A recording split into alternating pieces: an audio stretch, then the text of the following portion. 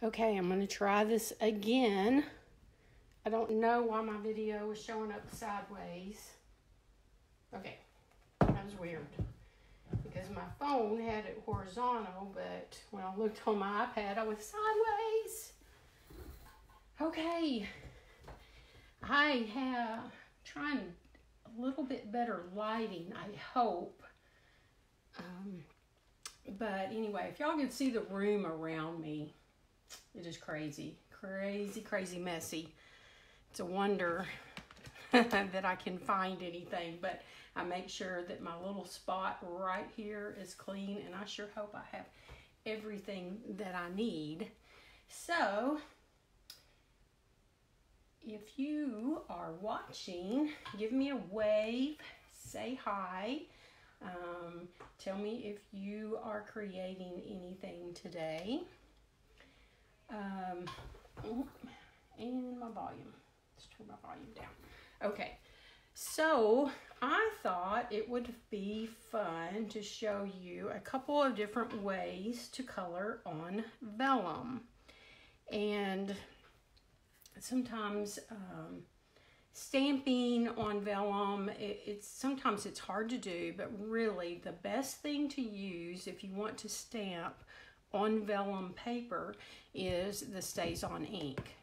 It dries fairly quick and it doesn't smear. If you have ever tried to use our water-based inks on the vellum paper, you can set it out and let it set forever and it will still smear.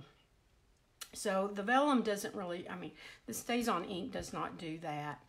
And one thing it does do is, hi Laura, how are you today? Hi Marilyn, thank you for joining. One thing the StampinHeaven ink does do is it will stain your stamps. So I don't use StampinHeaven ink a whole lot, just when I'm doing things like this. And just know that your stamps will get stained, but it's okay. They will still work. But anytime that you do use StampinHeaven ink, you need to clean it with StampinHeaven all-purpose cleaner. And our other cleaners won't work. Water doesn't clean it. And if you get it on your block, you really need to rub the StampinHeaven on your block and wipe the block off, because it will not come off. So make sure that you have StampinHeaven cleaner, just the regular spritzer. This doesn't work. You need StampinHeaven with StampinHeaven.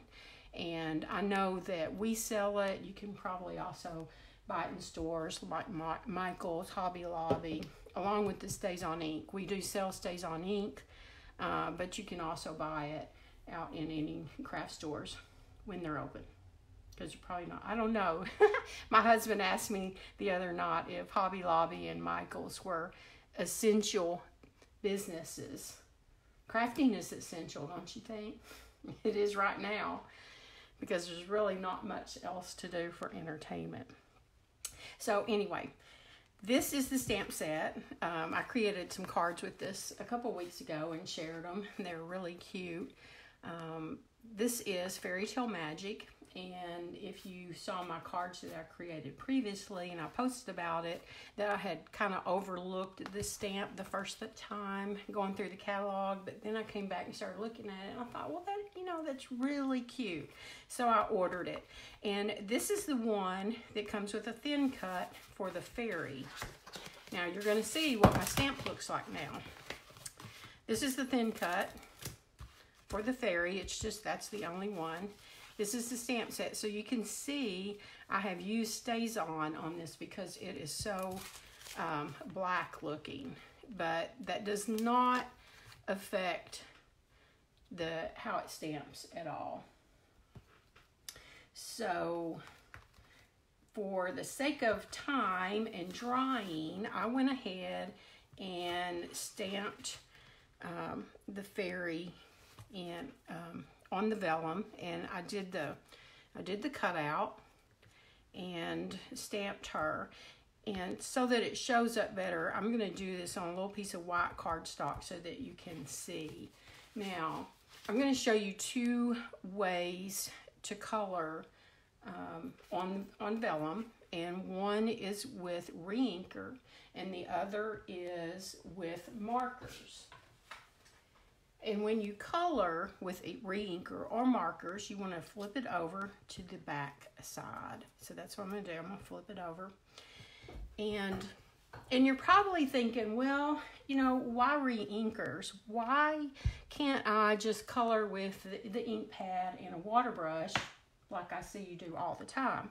Well, when you do that, you know, it gives you more of a lighter color, more of a watery color.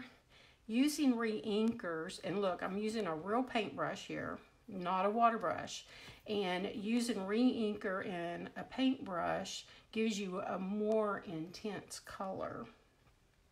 So what I'm going to do, I'm going to use my little block here as my paint palette, and it really does not take much ink at all. Just a real little droplet, actually. And this is a retired color. I was going through I have lots of re-inkers, but do you know I do not have a pink? I really wanted pink, so I settled for thistle. I have a lot of re-inkers, but I just don't. It seems like when I go to get them, I don't have the color I'm looking for. So I just dabbed my paintbrush into the re-inker, and I am just going to paint. And see how that goes on, just nice and smooth with a very intense color there to dark color.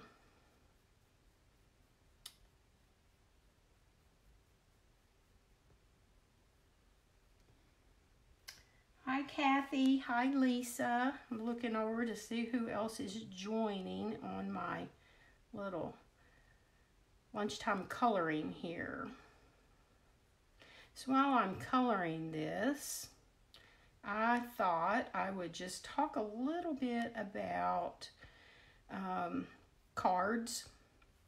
And I know you card makers out there probably have a lot of cards, because card makers love to make cards. And if you are like me, they have started piling up because I've got a lot. So what I've been trying to do is send people, right now, I've got 2 cards going out in the mail today. I don't even know these women personally. They are moms or mother-in-laws of people I know. One is in the hospital recovering from broken bones, and another one is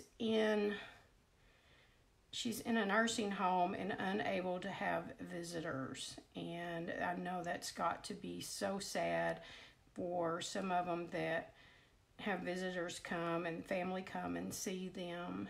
And so I thought it would be nice just to send a cheerful card. They're actually getting cards that I made and shared this week. So I'm done with the thistle. No, wait. Let's do her little ribbons. And I'm just going to dip my paintbrush into my jar of water, and I'm going to rinse it off here. Brush it on a paper towel, and I found some almond. How about that for hair?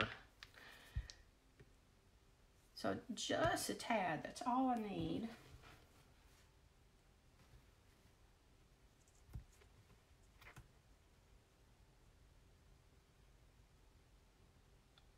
So you could get quite into the coloring here. So I'm not going to finish this one all the way. I'm going to show you the one that I painted last night. And so I painted this side, and then I flipped her over, and the wetness will make it bend a little bit. So I've got to be, I can't think of the word. However, I'm going to stick her down to make her lay down. So I'm going to set this one aside, and before I put the card together with that one, I will show you, let's do some coloring with my tri-blend marker. So I've got another image stamped here, and I'm going to flip her over. And let's see, I've got some markers here. I'm going to, I think I'm going to use the blue. This is the lightest color.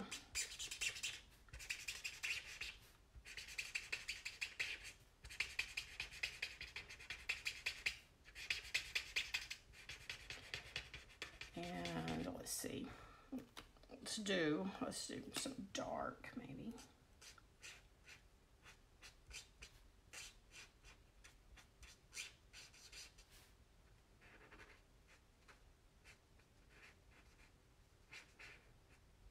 And I tell y'all all the time, I'm not an expert colorer at all. I just kind of lay it by ear here. So it's really easy to color. And I have some mushrooms. Let's see. Let's try.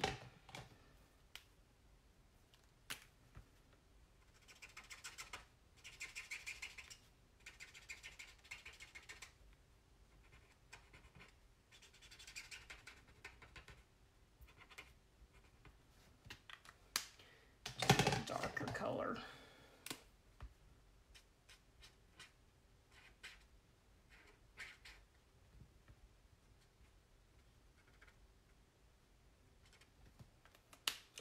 Some green. So it's really easy. If you have any kind of alcohol markers at all, you can use that to color on.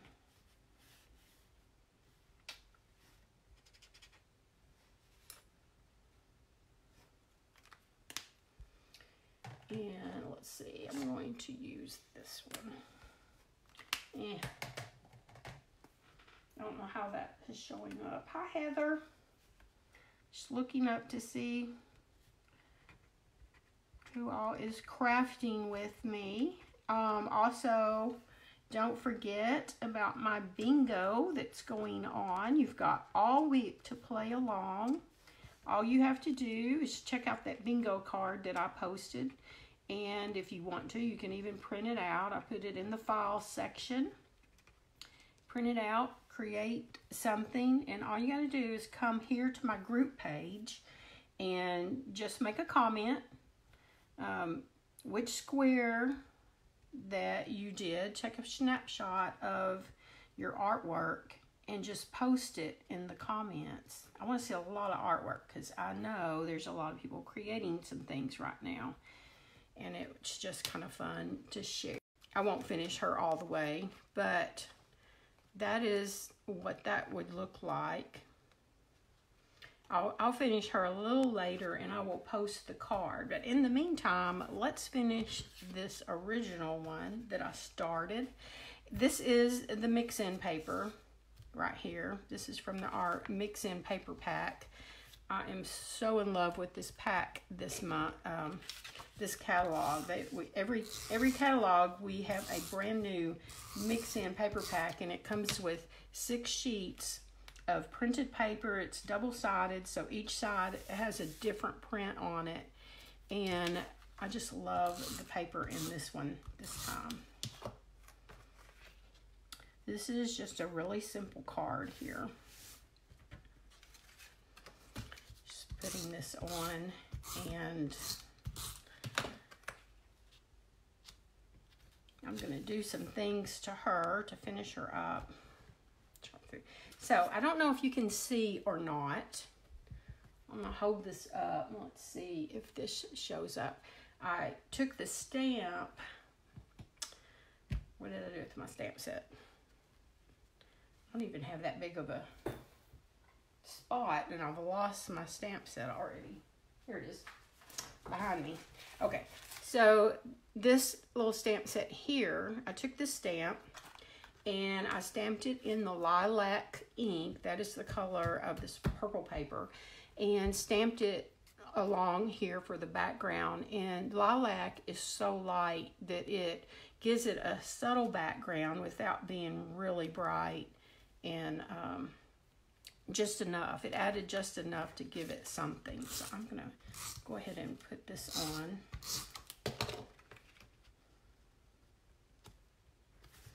Now, for my little fairy, I'm going to go ahead and attach her, and I'm going to use some of these small glue dots because they won't show as much. And I'm going to strategically place them. So you can see her hand's kind of black right there, so you wouldn't really be able to see the glue dot there. I'm going to put one right here where that dot on her wing is, because I am going to cover that dot with something. Because you know, most anything you use with the vellum, it kind of shows through. So you have to be strategic.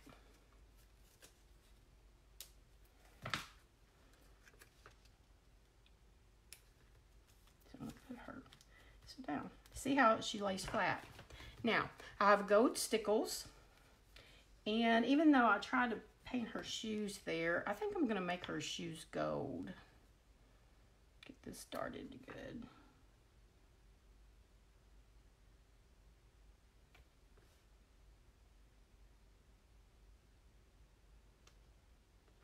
And I'm going to put gold right here on her wings. See, I'm covering up the little dots that I made. I love stickles. Who has stickles? Okay, let's see. I think I'm going to put some here. This is why I didn't paint her wings, because I knew I wanted to put some stickles on them.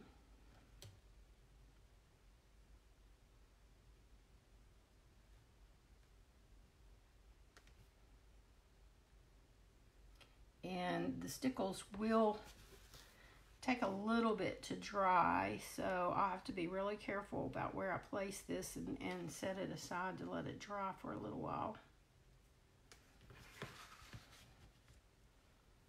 Let's see, anywhere else?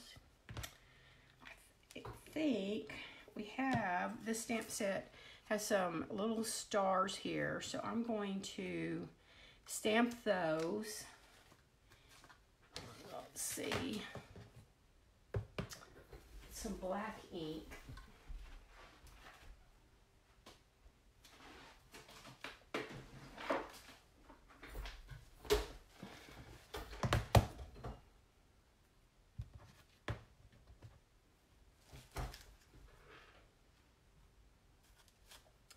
Actually,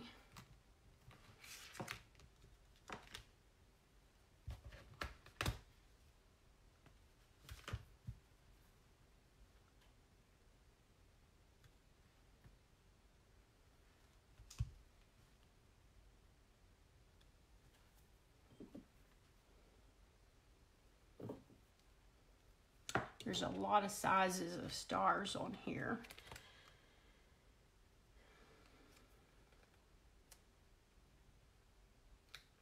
I think that's the one I just did.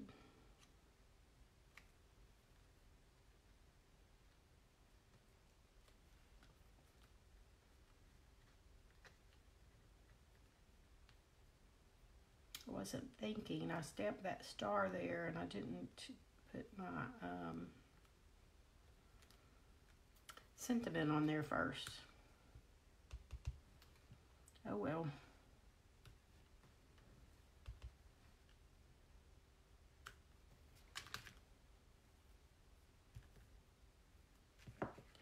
And what I want to do,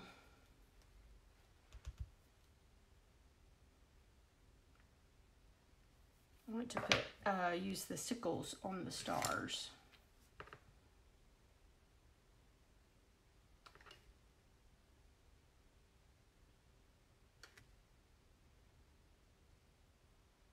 And if you barely squeeze it, you can get a thinner line to come out. Oops, but not like that one. That one I was smeared. And I know that there is one on here for the end of her, I think it's this one, the end of her wand.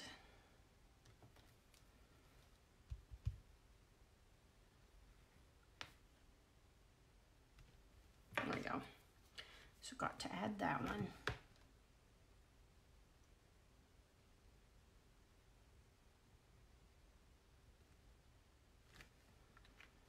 There.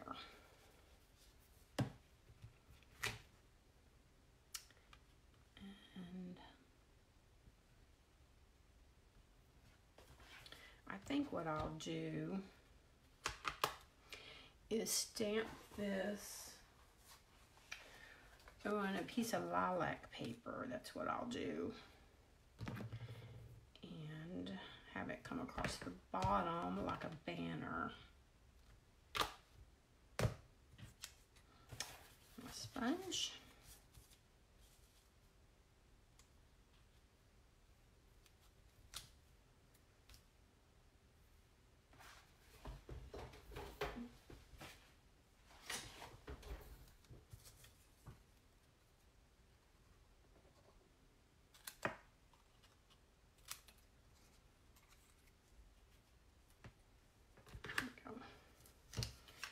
Before I trim that off, I'm going to go ahead and stick this on.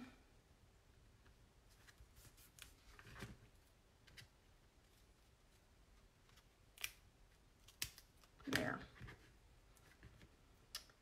So, does it show up? What do you think? There is your little fairy painted with a rain inker. And I have another card to finish that I will post after a while, and I'm kind of behind on posting the pictures of my finished products, but I'll get all those posted. And remember, if you want to go back and search for anything that I've done videos every day. If you're just joining me today, I have done videos every day since last Tuesday. So if you just look, if you search on my group page, social distancing, probably every video I've done has gone up, or you can just go right to the video link on my group page, and those are all there posted. So thank you for joining me today, and as always, if you have a suggestion of something you want me to see me do, just comment, leave me a comment and let me know, because I'm starting to run out of ideas, y'all, of being creative. So anything y'all might have in mind that's not too hard and is fairly quick, I'll be happy to come on and create with you at lunchtime. So I'll be back here tomorrow at 11:45, and you can join me again at lunch, and let's get creative. Have a great day, everybody.